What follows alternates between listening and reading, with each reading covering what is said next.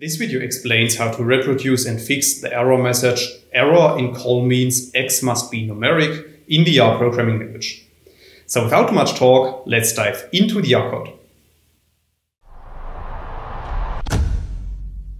In this video I will show you an example, and for this example we first need to create an example data frame, as you can see in lines 2 to 5 of the code. So after running these lines of code, a new data frame called data is created, and we can print this data frame to the bottom in the RStudio console by running line 6. And then you can see that our data frame contains 10 rows and the 3 columns x1, x2 and x3. And you can already see that the first column contains characters and the columns x2 and x3 contain numeric values. Now let's assume that we want to apply the prcomp function to our data frame. Then we might try to apply the function as you can see in line 8. However, if you do that, you can see that the error in colMeans x and a.remove equals to true, x must be numeric is returned. And the reason for that is that some of our data frame columns contain non-numeric values. So in this specific case, the column x1 contains characters instead of numbers. Now there are basically two solutions for this problem. So the first solution is that we remove all non-numeric columns from our data set. And we can do that as you can see in lines 10 and 11 of the code. So after running these lines of code, a new data frame data new1 is created, and we can print this data frame to the bottom in the RStudio console by running line 12 of the code. And then you can see that we have created a subset of our input data frame, which contains only the two numeric columns x2 and x3. Now, if we apply the prcomp function to this new data frame, as you can see in line 14 of the code, a valid output is returned at the bottom in the RStudio console, and no error message is returned anymore.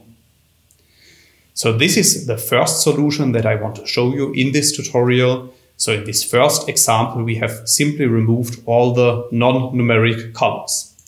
However, it's also possible to convert our non-numeric columns to numeric columns, as you can see in the next example. So in line 16 of the code, I'm duplicating our input data frame because I want to keep an original version of our input data frame. So after running this line of code, a new data set called data new2 is created. And then I'm replacing the values in the non-numeric column x1 by a numeric version of this column. So after running line 17 of the code, our data frame is updated, as you can see by running line 18 of the code. And now you can see at the bottom in the RStudio console that the values in our input column x1 have been changed to numbers. Now in this case, we can use our updated data frame to apply the prcomp function to this data frame, as you can see in line 20 of the code. So after running this line of code, another output is returned, which is considering the values in our updated data frame, data new2. That's all I wanted to explain in this video. In case you want to learn more on this topic, you may check out my homepage, statisticsglobe.com, because on my homepage I have recently published a tutorial in which I'm explaining the content of this video in some more detail. I will put a link to this tutorial into the description of the video, so you can find it there. If you have liked this video or if you have any questions, let me know in the comments section below. I'll try to respond to all comments as soon as I can.